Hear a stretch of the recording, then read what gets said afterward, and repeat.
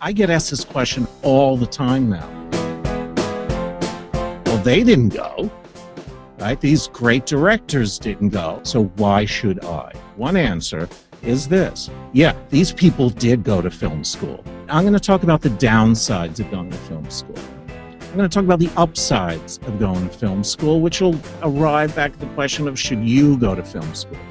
And then after that, we'll talk a little bit, not a lot, but we'll talk a little bit about how do you choose a film school if you decide to go to film school.